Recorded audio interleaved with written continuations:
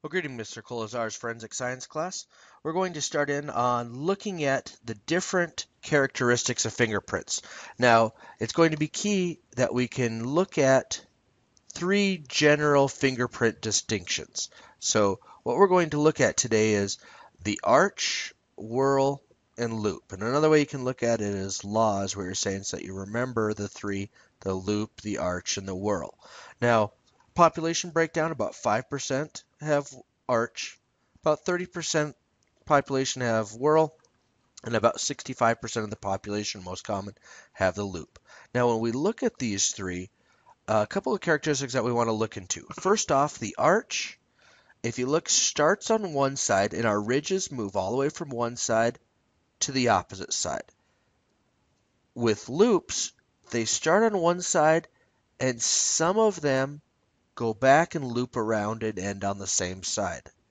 And then our whirls, where we get kind of a circular pattern where it's a closed circuit, where a lot of them make that circular pattern from beginning to end. So when we look at those ridges, that's going to be what determines which of those three patterns that we have. Now, as we look at it, a couple things that we're going to see or want to observe. The first one is looking at a ridge count. When we look at the core, the center of a loop or whirl, no arch is here. So just the loop or the whirl, and then to the delta.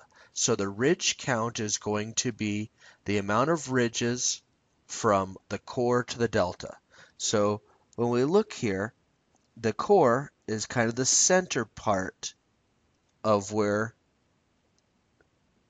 our ridges loop back and around, and the delta is going to be the triangular part of where the ridges come together. Now our ridge count is going to be the number of ridges, almost like tree rings, that we would count from between those 2 points. Now our arches don't have a ridge count because there's no delta, so you can't go from the delta to the core. So that's just another unique identifying part to our fingerprints. Now breaking them down, basic patterns.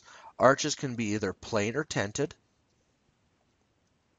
Whirls patterns can be a central pocket, a double loop, or an accidental, which starts to really break down uniqueness there. Even identical twins, we talked about this last section, have those small difference between them, the minutiae.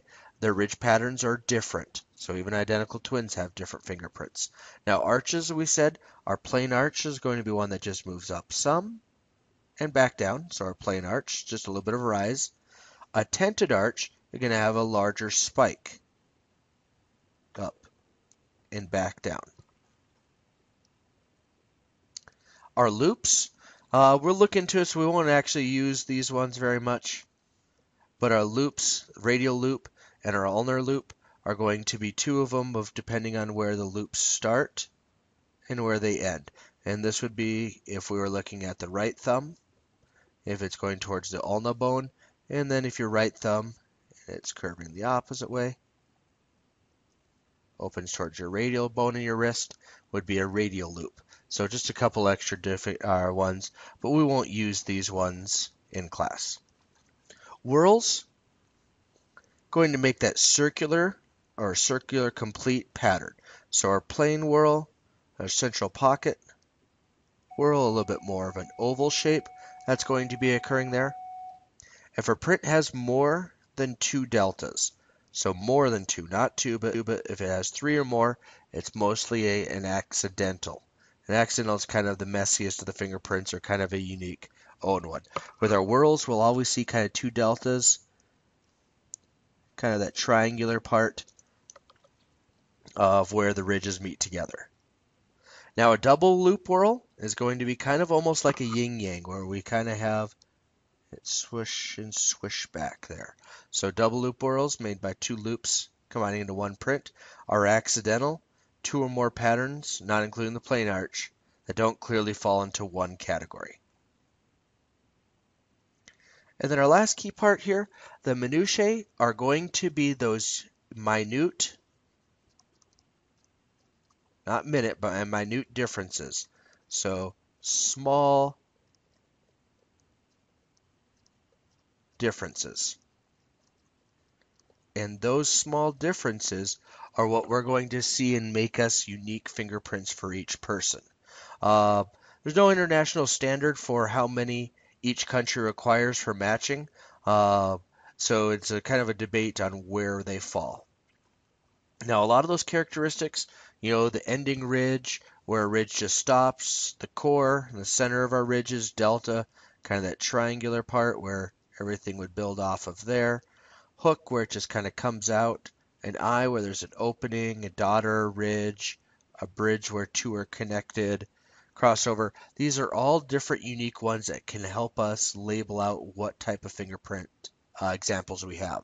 So on here, just a few of the examples that we have. Crossover ridge, where a ridge is actually kind of crossed over with another one. Core or center, a fork.